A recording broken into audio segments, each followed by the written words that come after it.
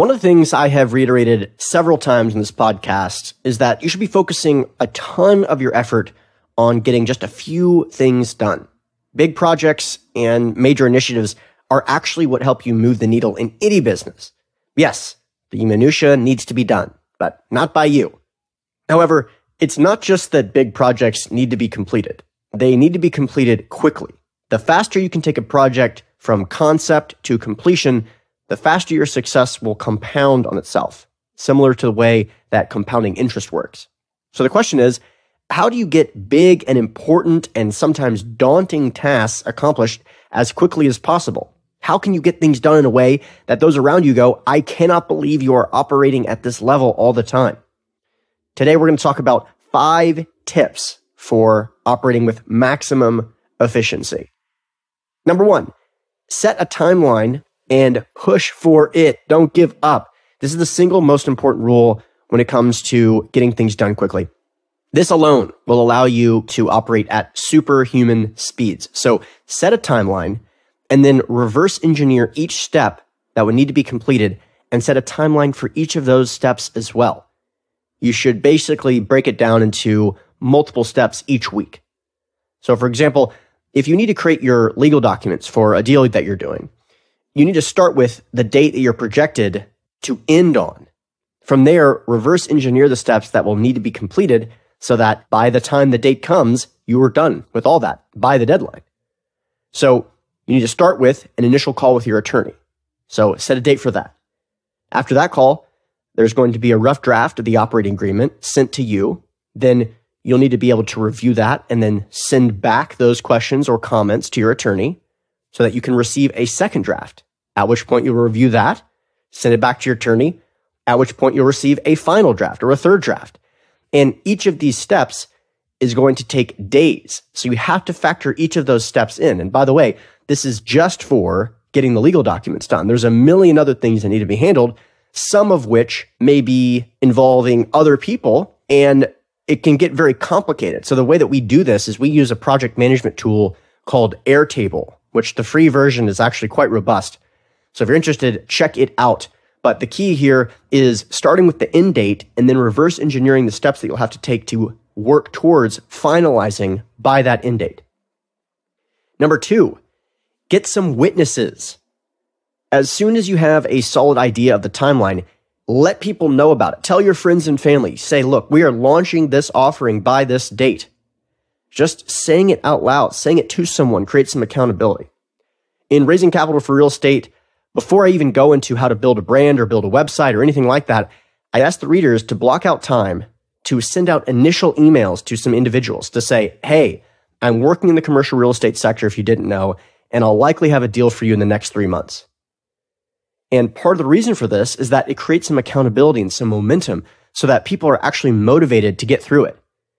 This alone is a very powerful tool, especially if those people then later follow up in 3 months and say, look, hey, where's the deal? You're like, oh no, I'm still working on it. Like knowing that that may happen really increases the likelihood that you'll get it done because you're getting the witnesses, you're increasing that accountability. Number 3, raise the stakes and goal stack. Now, this one might be a little bit controversial and it may not be for everyone, but here's the thing. Just doing something usually isn't enough for most people to be motivated. A lot of the reason that people fail to accomplish the big things that they set out to accomplish is that they actually aren't that big in their own minds. This is because they haven't raised the stakes high enough to actually make it worth their emotional interest. If you're just working on a project because you think it's cool or even if it may make you some money, is that really enough for you to jump out of bed early, focus on it, give it everything, give it something like passion? Like how can you derive that passion if it's just about making some money? Well, one way I like to raise the stakes and to goal stack is to imagine every project that you're working on. Imagine that you're speaking to a large audience about the project and that you're going into the details about each step you took along the way, your story. Because each project you work on, the story behind it is what's compelling. So the fact that you just completed the project isn't going to be enough. It's not going to keep people engaged. Now, what's the most important part of the story? Think about this. Anytime you've ever done a major thing that's noteworthy, what's the first question almost everyone asks? How long did it take you? And so You need to envision those conversations happening on any project that you're working on, because that's the most important question. Anyone says, wow, you did this accomplishment? That's so cool. How long did it take you? And what answer would you have to say to know that every single person that asked you that is going to be wowed by your answer? And that's the speed at which you should be operating. Of course, it isn't just time, right? In the real estate sector, it's not just how long did it take you to do that. It's, okay, look, let's say your goal is to raise $2 million, which is a great goal, by the way. That usually isn't enough for people to feel like they need to move at a quick speed. What I want to hear is, yes, we raised the $2 million, but we did it in 7 days, and we were oversubscribed by 1.4 million. These are the types of things that you should be eyeing on an initial project. How can I raise the stakes so that I'm actually proud of every single aspect of the project, not just that I completed it? And this is also how you goal stack, right? So the goal is, I don't want to just raise 2 million. I want to do it in 7 days, and I want to be oversubscribed, right?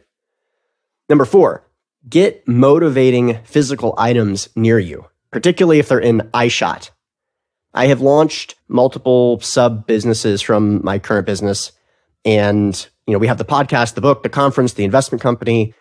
Each time I come up with an idea for a company, the first thing that I do is go to 99 Designs, which is a crowdsourced logo design company, and I create the logo. That's when it's like made official. And once I have the logo, I use that as my beacon to get these things done. That's just what happens to motivate me. It may not be the same for you, but that's the first thing I do as soon as I know and I've committed to create that company. Another example of this is that when I was writing Raising Capital for Real Estate, I placed all my friends' books near me as motivation. If I look to the left of my desk right now, I see Joe Fairless's book, I see Reed Gooson's book, I see Jake and Gino's book, and they're just staring at me, and they have been for months, saying, yo, man, you going to join us on this side of the desk or what? And this kept me motivated through all of that work, especially if it's in an eye shot of where you work.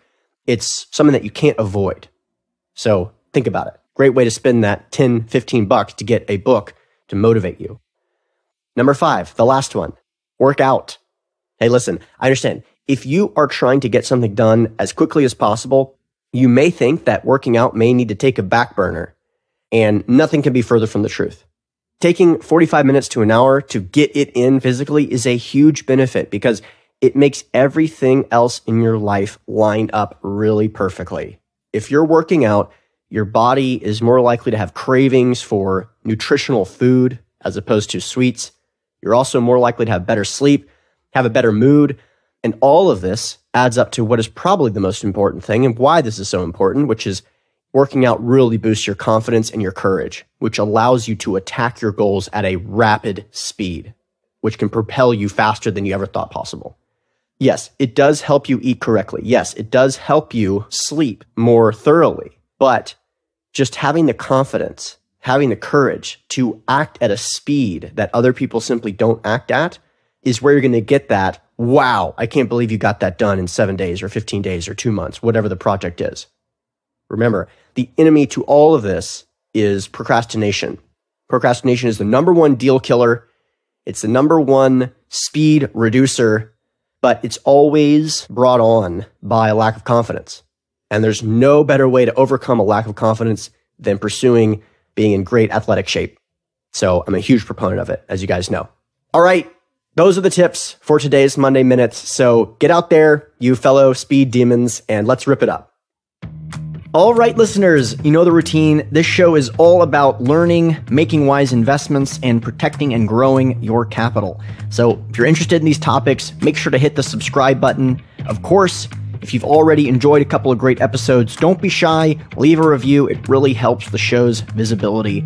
And lastly, if you're an accredited investor and you're interested in learning more about our investment opportunities, the types of deals that I personally invest in, go to asymcapital.com. That's ASYMcapital.com. Thanks a lot.